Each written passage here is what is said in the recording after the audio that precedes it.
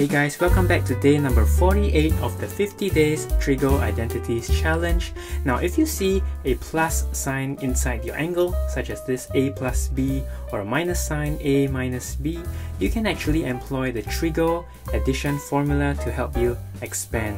Alright, so on the left hand side we will have on the numerator cosine a cosine b minus sine a sine b over cosine A cosine B plus sine A sine B. Now if you're wondering what to do next, you can look on the right hand side of the equation where the terms are all in terms of cotangent or tangent. So I'm going to share with you a very quick tip.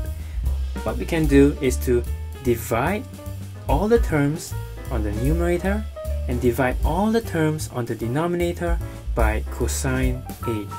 So by doing this, our numerator will have cosine B minus, so sine A divided by cosine A gives us tangent A, and you can leave the sine B beside the tangent A.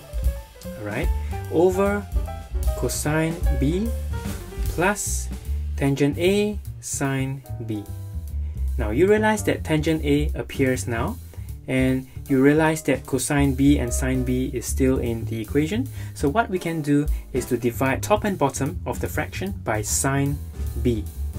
By doing so, we will have cosine B over sine B, which is cotangent B minus tangent A over cotangent B plus tangent A. So magically, you would have the right hand side of the equation. So see you in the next video.